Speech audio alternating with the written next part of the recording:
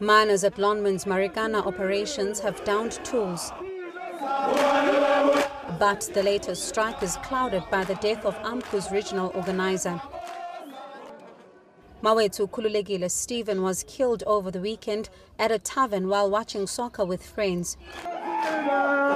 The striking miners are calling for the closure of the NUM offices at the mine, saying they should be occupied by the majority union, Amcu.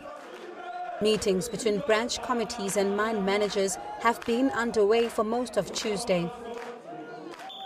Lonmin has given the NUM until the 3rd of July to vacate the premises, but the workers want them to leave sooner.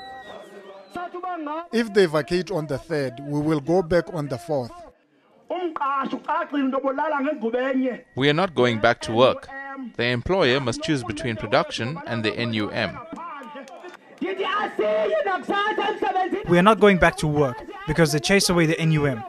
We must go to the shafts, so the sellouts must not go underground. Workers are also complaining about dangerous weapons being carried in the shafts. The NUM has distanced itself from the strike, while Lonmin is yet to give an update. Workers say management is playing games with them and they are not prepared to go back to work until their demands are met. Bongiwe Khumalo, Vonderkop, Northwest. News that moves. eNCA.com.